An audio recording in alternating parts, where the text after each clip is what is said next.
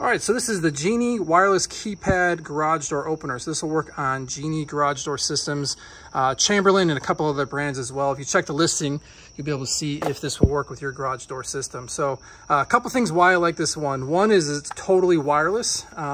It runs off of a battery, a couple AAA batteries which are in there.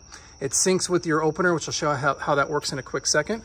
I like the size of the keypad. It's not gigantic. It is backlit as well, so once you hit a button, a light shines up in there. It's very easy to see.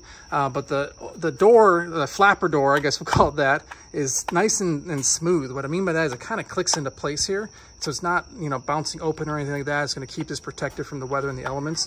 And then once you're open and set, we're all good to go. So to program this was really easy and straightforward to do. All you do is over on your garage door opener, like that one there in the garage, is hit the program button, and then back over here, whatever the default code was, you're gonna put that into place, or punch that number in, and then just keep hitting this up and down button 3 or 4 times until it syncs. Now this is already sunk together, so if I hit that, it's gonna start closing my garage door. If I hit the number 3 again, it's gonna pop it right back open. So now anytime I need to use it, I put that code in, hit this button, and it goes up and down. Now you can reprogram it to whatever number that you want. There's a hold down this program button here, put in the code, and you're set, and you're good to go. As I mentioned, it is run by a couple AAA batteries.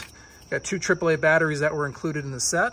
To hold it into place was really easy to do as well. Behind here in the middle, I just hooked it onto the screw that was here already from our old opener.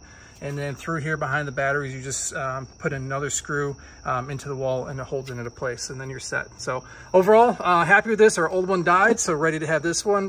Looks like it should last for a really long time. It's well built. It's good, strong, thick plastic. It's likely not going to fade in any of the elements. And overall, a good opener. Pretty happy with it.